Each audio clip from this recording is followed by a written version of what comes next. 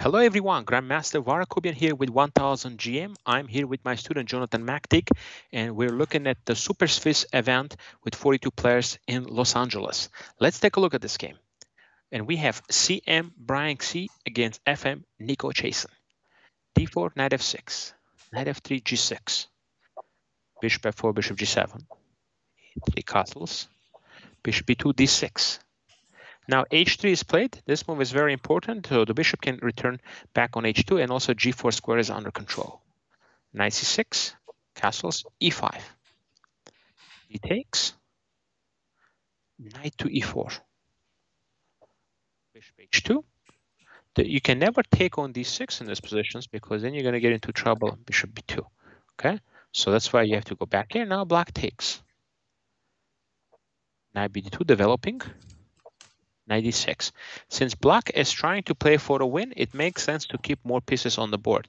From the clock situation, you can tell. Looks like black probably analyzed this because playing the moves pretty quickly.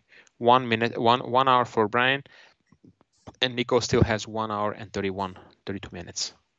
Knight c4 again, trying to trade and simplify the position. Now, I like the idea of trading the knights. Now bishop c4 comes in. The idea is to try to stop the move d5. Bishop f5, rook e1,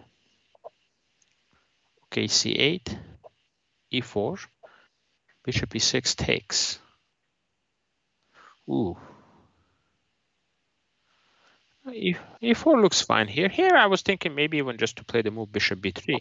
So if there is a capture, I can take back with the a pawn.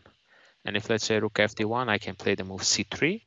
I kind of like this position. It's very, very solid. I'm not happy with my bishop on h2, but later on maybe I can try to play like king h1, bishop g1, move the knight and f3, you know, to bring him into the game, like a long-term plan. But at least for now, you're controlling d5. There is no ideas.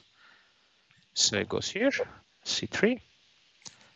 But in the game, something else happened here. He took, and now queen e6 is a normal move here with idea rook fd8 and d5, but he played f takes e6. c3, b5, queen d3.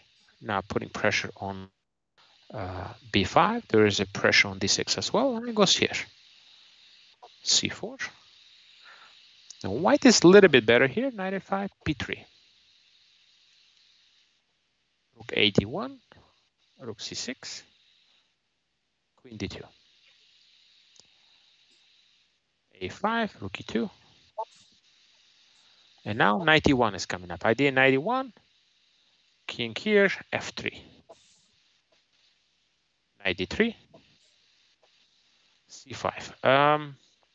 I would wait a little bit on this break. I would probably consider just defending this and then getting the move f3, king over, and bring the bishop to g1 before we try to do any kind of breaks here, because we want to make sure the bishop is in the game.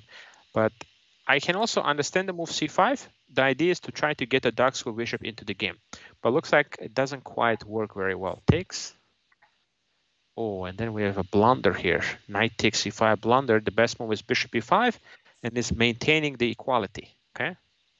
Rook d8, bishop g7, queen g7, queen c2. More or less equal position. But he took with the knight. Take.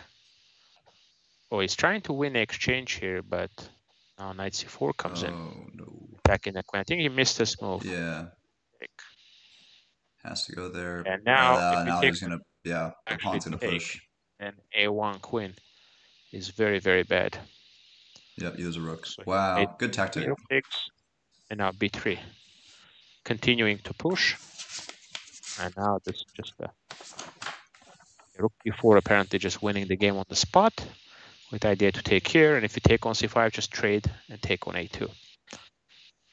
Yeah, this is also winning. Yeah. Bishop d6. Actually, if you give a check, simply rook goes back on f8 attacking.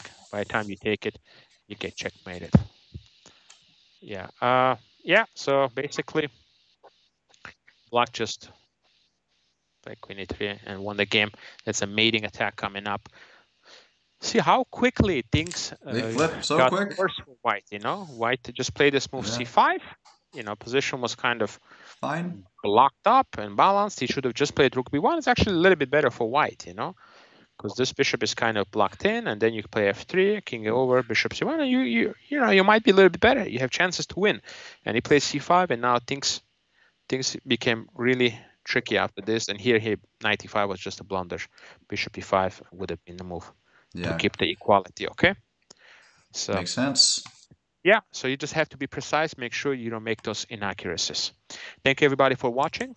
We'll be back with more videos for you from this event.